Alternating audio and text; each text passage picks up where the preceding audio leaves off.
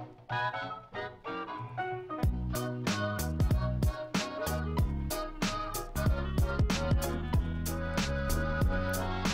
everyone, this is PauseTheCat, and welcome to a quick tutorial in Minecraft Windows 10 Edition or Minecraft Pocket Edition on how to create a LAN server.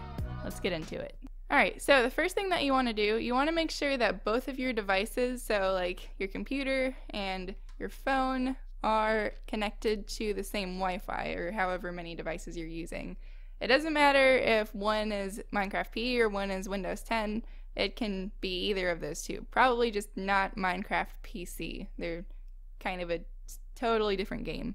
So the first thing that you want to do is on the server or device that you want to host the game on, you go to options and you want to make sure your multiplayer game is on, as well as your broadcast to LAN.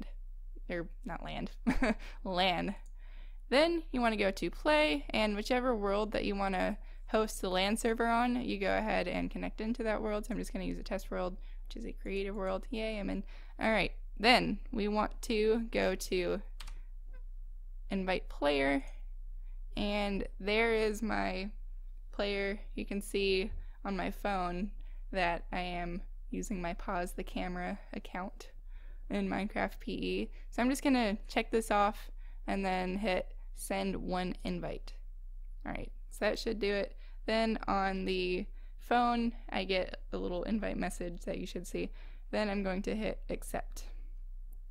Alright, and it's going to take a little while for it to load, so we can just wait on here and do whatever we want to prepare. You know, make a fancy restaurant and then a dining table. Oh, hey, I'm there. Yay! It loaded actually pretty quickly. Actually, I'm still loading on my phone. There we go. And we're connected. And we can see each other. This is really weird because I'm using the same skin. Let's take a selfie. Hi there. Crouch. I'm crouching. Okay. Let's see. And I'm actually going to take a little selfie. Print screen. Yay!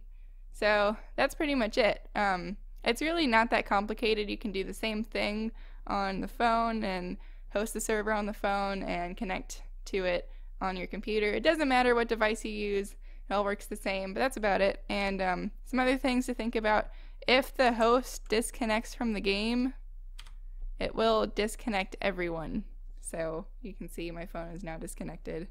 So there you go. It's really simple, really easy. Thought I would give you a quick tutorial because I needed to figure that out so I could have a camera account for a new video that I want to make, which I won't tell you about. But yeah, I just wanted that. So it's pretty simple. So if you like this video, do give it a thumbs up. If you want to see more videos like this one, do subscribe, and I will see you in the next one. Bye-bye!